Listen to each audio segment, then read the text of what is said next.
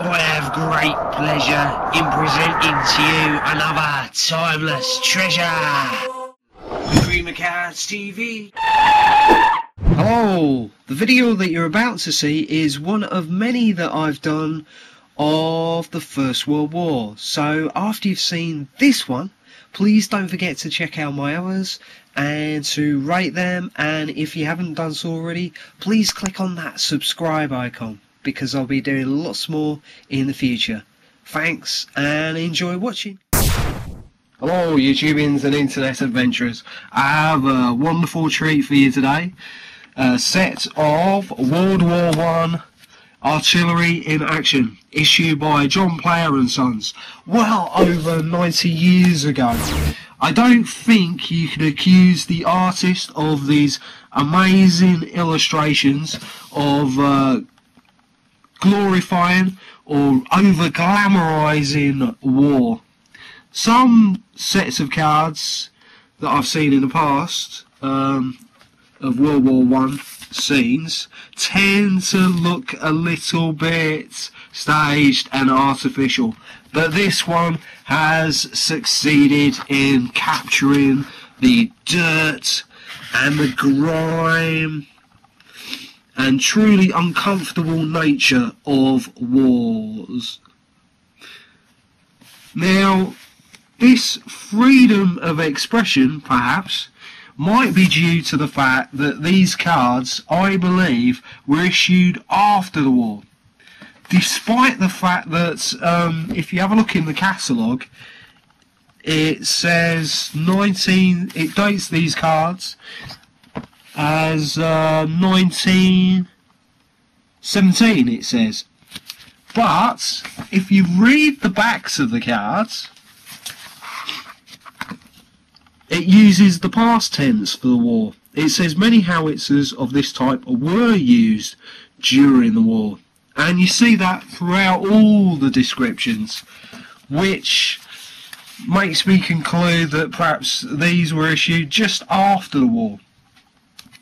Anyway, throughout history, knowledge and information have slowly eroded the power of the ruling elites, highlighting the corruption of the 16th century Roman Pope and inspiring people uprisings such as the American War of Independence, the English Civil War, French Revolution, etc. In World War I, the ailing ruling classes turned this normally democratic force against the people by successfully using propaganda. This propaganda, inspired by Freudian psychoanalytic theories, eventually backfired in the aftermath of the war, when the public realised how they had been ruthlessly manipulated. The recent Arab uprisings have shown how difficult it is for dictators to hold back the truth when the channels of communication become faster and more difficult to control, as with mobile phones and social networking websites such as Facebook and Twitter. Anyway, let's get back to these great cards. Although none of the cards mention anything about chemical warfare, most of the soldiers depicted on these cards, most of them that is, seem to be wearing chemical warfare masks, gas masks, which I haven't seen so much on other World War I cards. Anyway, during the supposed Great War, more than 9 million combatants were killed, largely because of the great technological advances in firepower without corresponding advances in mobility. These days there is a public outcry when one soldier dies, let alone millions of them. The weapons in this set would certainly have contributed to the mass carnage seen in World War I.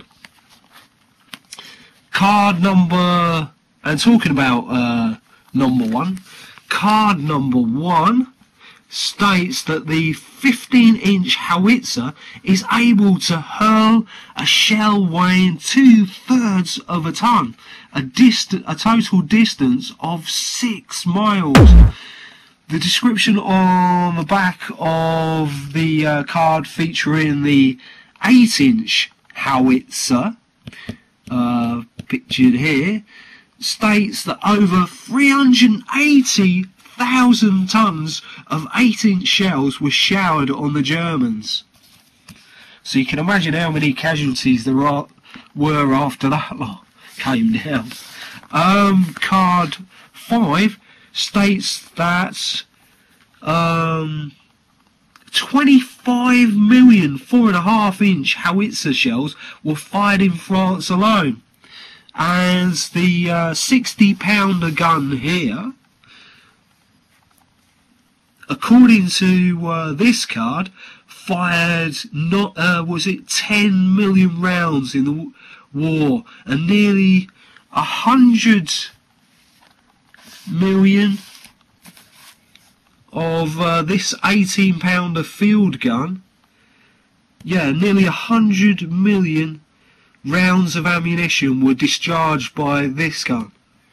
Now, although mobility lagged way behind firepower during World War I, there are signs on these cards that it was improving.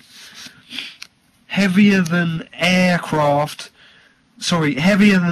aircraft were used for military purposes for the first time during the World War I, and as a result, weapons were designed to counter this new weapon, such as the anti-aircraft gun pictured here. Now the 9.2, yes, the 9.2 inches gun's accuracy was aided by reconnaissance aircraft, and in the description on the back of the 8-inch Howitzer cards, it states that special tractors of the Caterpillar pattern were used for moving these Howitzers. Those same Caterpillar tractors inspired the designs of the first ever military tanks that made their debut towards the end of the First World War. So this is a fantastic set of cards that really gives you a strong insight into warfare. Please don't forget to check out my other World War I related card set videos.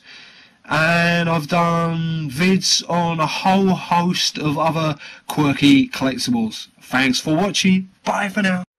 If you'd like to find out more about this particular item or other such items, please feel free to pop by my website at creamofcards.com.